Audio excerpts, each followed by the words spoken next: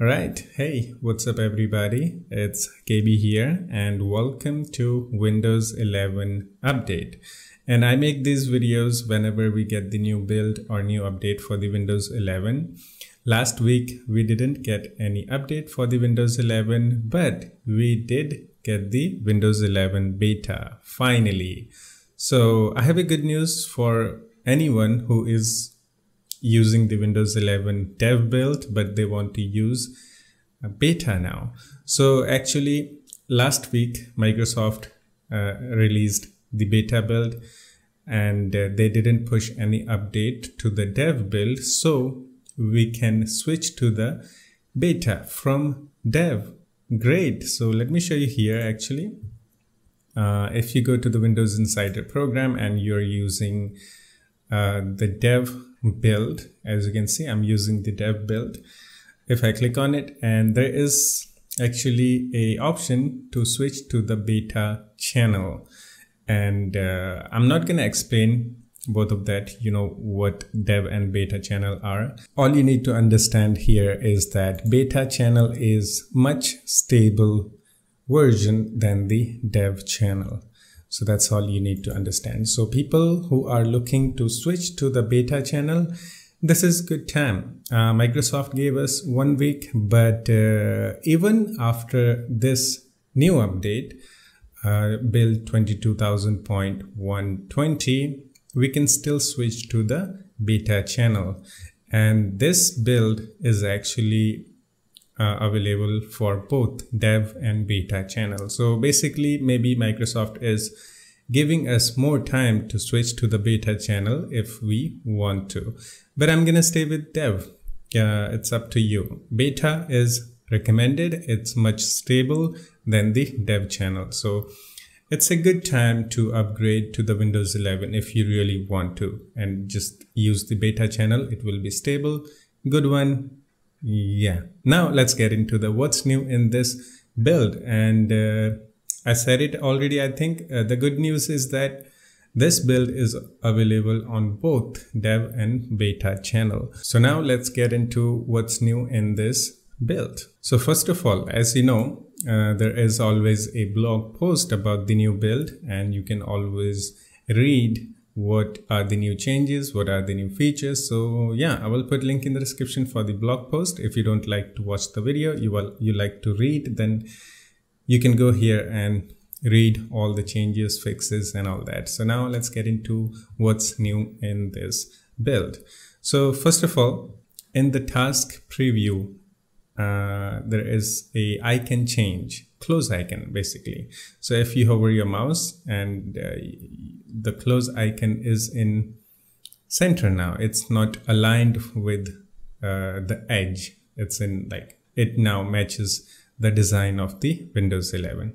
Very good. And second feature, actually this is the biggest feature in this build, but I don't really use it. It's in widget. They have added the new widget called Family Safety. So if you use Microsoft Family Safety feature, then yeah, you can control and see all the things here. So that's for that. I really don't use widgets. Maybe someday they will add something cool there, so I'll start using the Microsoft widget. But for now, I don't. But if you do, good for you. Another big change is in File Explorer. Remember, few builds ago, they added the new button in the File Explorer, which is called New. If you click on it, all the options will be available right at one click. Before this, it was compact like this. We have to click on that and, you know, it was something like this. But now everything is simple. If you click on it, you will see all the option that is available here without needing to click another option. It is not compact anymore. It's simple and, you know, everything is easy to access. And next feature is for Microsoft Team Chat. Again, I don't use it because I don't have anyone to talk with. All right. But I'm going to show you what is the new feature. At least I can give you the demo. So they have added the notification badge system. So similar to phones, if you use Android phone or iPhone and you, let's say for example, use WhatsApp, whenever you get a new message, new notification, it will show you a icon, something like this on top of the icon, which will say how many notifications you got, how many messages you got. 1, 2, 3, 4, 5. So it's a badge system. You're going to get that in Microsoft Team Chat that is available for Windows 11. So that's that. All right, next feature. Actually, it's not a feature, it's just a tweak. You know, you can have multiple desktops, and you can change wallpaper for every single desktop that you create. Now, if you change, you know, wallpaper and click on the choose background, I'm making you guys confused, I know that. Now, instead of opening this settings app on the first desktop, it will actually open it in the desktop where you want to change the wallpaper. It's just a tweak. So if I go to my main desktop, you can see the settings app is not here. So it's in here because I want to change the wallpaper for this desktop. Good tweak, very good one. And that's it. These are all the changes visually available. And there are a few more changes. You can also go there and check by yourself. As I said, I will put link in the description for this blog post here.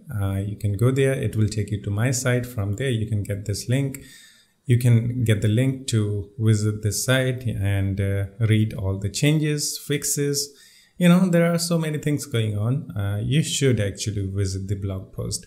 But for now, that's it. Hope you enjoyed it. And now, since we have got the new beta channel, you know, I don't know why, but Microsoft is still pushing same update to the beta and dev.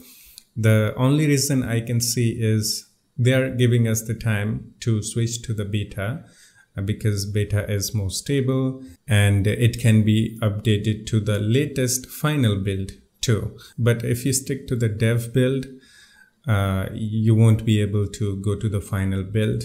You will have to do the clean install. So maybe that's why Microsoft is still giving you or giving us time to switch to the beta if you wish to. So maybe next week we will only get update for the dev build, and you know, dev builds will get updates faster and they will be unstable, maybe at least compared to beta build. So if you want the stable experience, you should go for the beta build. Beta build will get late update, maybe once a month, twice a month. But as of now, Microsoft is pushing at least one update weekly for the dev builds. So maybe that will change or something like that. Okay, I'm making you guys confused. That's it. See you in the next build, and let's see what happens. We will talk in the next build. That's it for now. Hope you enjoyed it. And just in case if you don't know how to get the Windows 11 ISO file, I have actually made a video on that. You can go there, watch that, and get your Windows 11 ISO file. That's it. I'll see you in the next one. Take care of yourself and have fun. Bye-bye.